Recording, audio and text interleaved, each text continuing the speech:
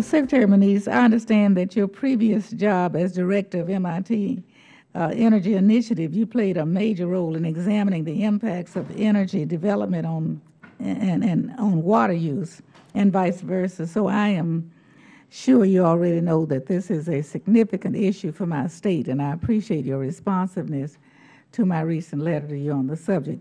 But can you briefly describe the department's current activities to address the critical link between energy and water, and are there further actions you plan to take in this area now that you are the boss? Thank you, Congresswoman. The energy-water nexus is clearly one of greatly increased attention, and rightly so, because this is a very, very challenging problem.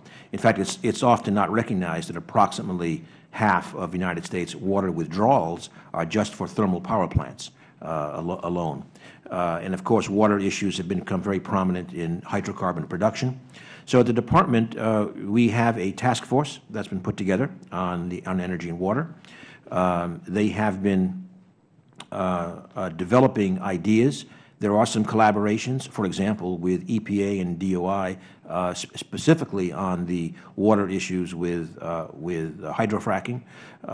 The issues of addressing lowered water use, particularly as drought comes across much of our country, are critical. I have asked our task force to develop a draft program plan for this fall that would give us an idea what might be a new direction that we could then discuss with members and, of course, in the administration to see how we might shape a program more forcefully aimed at energy and water. Thank you. As one of the nation's most respected physicists, can you briefly describe how the greenhouse gas emissions trap heat in Earth's atmosphere? Okay, I could use a blackboard then, but well, I mean, quite briefly, the issue is that incoming sunlight,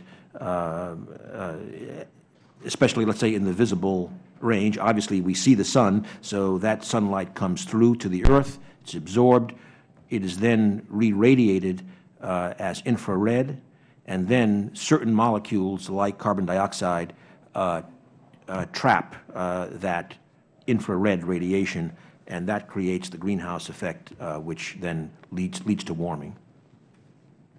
And this has been known, I might say this has been known since the 19th century.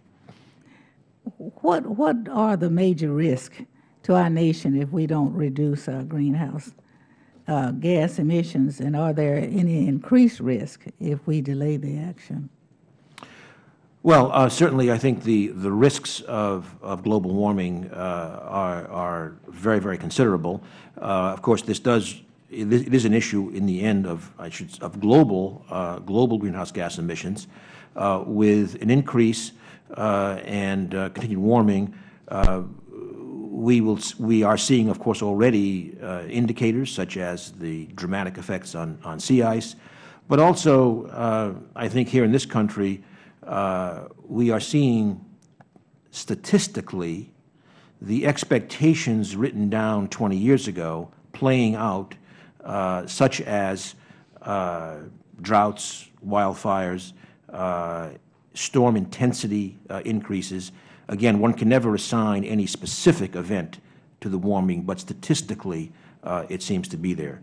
So, and the problem is it's happening very, very rapidly compared to historical natural cycles. Also, I should have talked about sea level rise, which then couples with storms to have storm surges, the kind of thing that we saw with Sandy. Mm-hmm. Thank you very much. Thank you, Mr. Chair.